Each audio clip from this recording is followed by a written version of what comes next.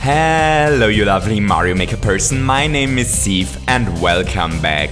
Breath of the Wild will be released in exactly 22 days and the long wait for the next 3D Zelda will finally come to an end. I'm already really hyped and can't wait to get my hands on the new Zelda. So in celebration of the upcoming launch, let's take a look on some ideas on how to create Zelda themed levels in Super Mario Maker. So you ready? Let's do this!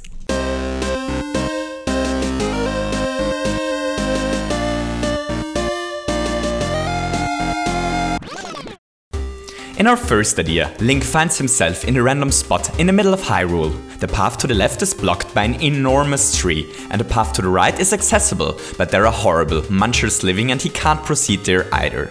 Luckily, there is this ancient pipe in the middle of the screen.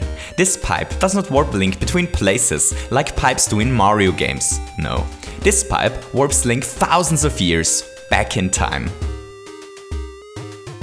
The path to the right is now blocked, but at the place where in thousands of years a proud tree will be, there is only a small sapling now, and Link can walk right past it, towards a huge dark tower. But Link can't proceed here either. If he only was able to pick up this Goomba shoe, his life would become so much easier. This question block contains a vine, but this doesn't help Link in any way either. Maybe he needs to travel back to the future. With his new knowledge about this question block, he's able to climb on top of the tree. On the other tree side, he finds the tower from before, but the Tooth of Time seems to have destroyed this once magnificent building, and our hero is able to climb through the ruins towards another time travel pipe, which leads him directly to the ancient Goomba shoe. Together with his new gadget, Link is now able to make progress in the future at the place where the Munchers live. The boss key is hidden here as well, but Link can't reach it currently as a bumper flower grew directly on top of it. If there was only a way to reach this key. Hooray! Now, Link only has to solve this last puzzle by jumping out of his holy shoe towards a POW block, and he's finally able to enter this strange tower. But what Link doesn't know is that inside this tower a horrible creature lives. It's a dangerous, huge spider. Link has no chance to kill this beast. Luckily, the shoe he found earlier proves to be useful for him once again, as it allows him to stand on top of this spider-like creature and to trigger a POW block, which opens the path to the exit door.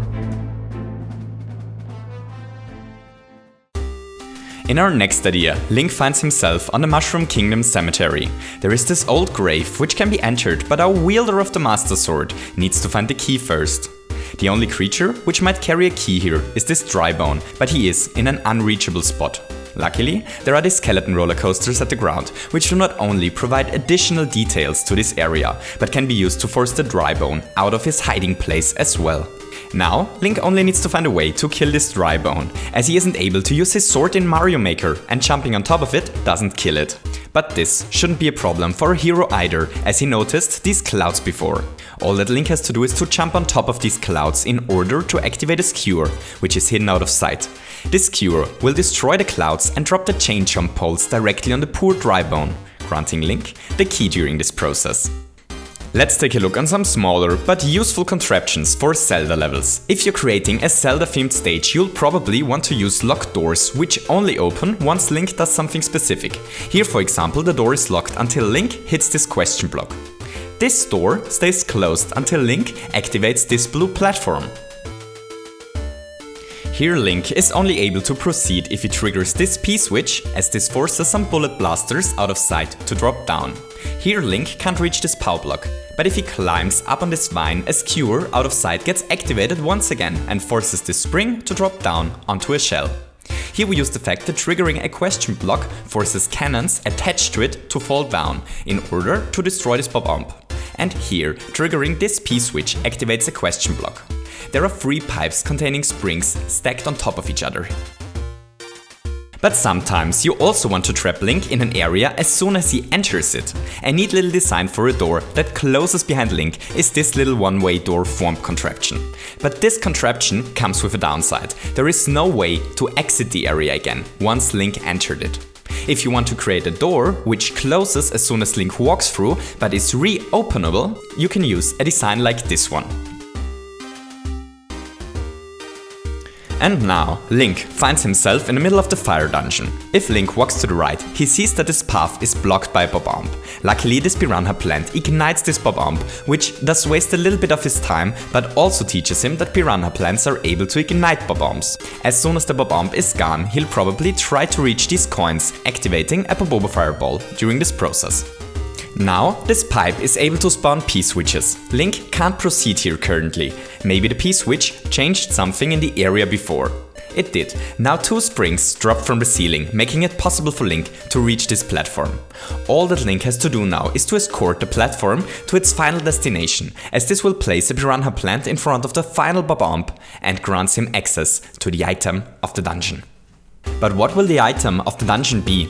Well, it's the spike helmet, which has been passed from generation to generation in the royal family of Hyrule.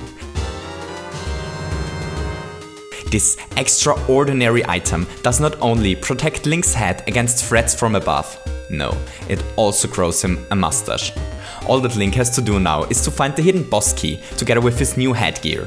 But as it turns out, finding the boss key is no easy task. There is a hidden area at the top of the screen, but the key isn't hidden there. It looks like he missed something. Have you already figured out where the key is?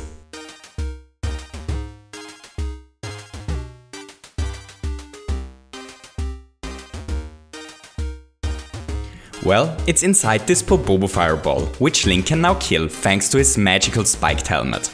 So Link is finally able to enter the boss door. The boss in this dungeon is a terrifying dry-bone Koopa dragon. Not only does this creature spit fire, but there is fire shooting out of its body as well. If Link wants to defeat this boss, he needs to jump towards it, using the item he found in this place. If he loses his special helmet, he can always regain a new one, to the left. Once the boss died, Link is rewarded with another key and able to leave the dungeon. But Zelda-themed levels don't always need to be built in super complex areas where Link has to do several things at once in order to proceed. Here, for example, Link only has to solve some small and easy puzzles one by one. The first puzzle is solved by finding this little question block, so that the piranha plant is transported to another area and blasts him the way open. This next little puzzle is even easier. Link needs to find a way to kill this muncher, and there is a POW block hidden at a blue platform at the top. Link only needs to find a way to reach this platform, so that the POW block drops into his reach. Luckily, there is a spring hidden to the left, and destroying the brick block below transports it directly on top of the other spring. For this last little puzzle, Link needs to trigger this P-switch at the top. Sadly for him, the P-switch is so high in the air that he can't jump on it from below. But there was a vine growing from the ceiling a little bit earlier in this stage, and if Link climbs on top of it, he finds a hidden path towards the P-switch. Hooray! Now Link is in an enormous tower, somewhere in the clouds. The exit pipe is once again blocked by a muncher, and he needs to find a POW block in order to escape. Luckily for him, this puzzle is super easy as well. If he triggers the invisible blocks on tracks here, the bullet blaster is lifted into the air and drops on the head of this little innocent Goomba who holds a key.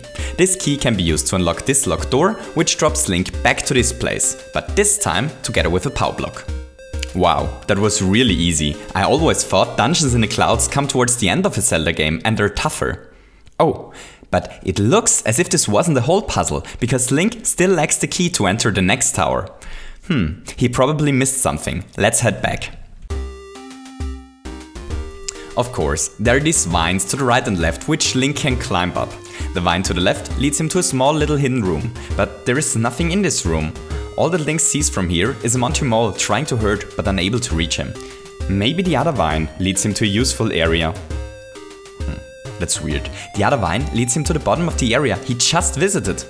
But wait a moment, if Link collects a coin, he accidentally activates a hidden block as well. Does this help him? Of course it does. If Link re-enters the area from before now, the Monty Mole will try to chase Link again, but this time he will run directly in a cannon crusher instead of Link, giving Link the key he lacked. And that's it for today and for Zelda themed levels. I hope you enjoyed this little video. If you enjoyed it, don't forget to leave me a thumbs up, and maybe you feel especially tingled today and want to hit the subscribe button as well. I hope you have a wonderful day and to see you soon. Goodbye!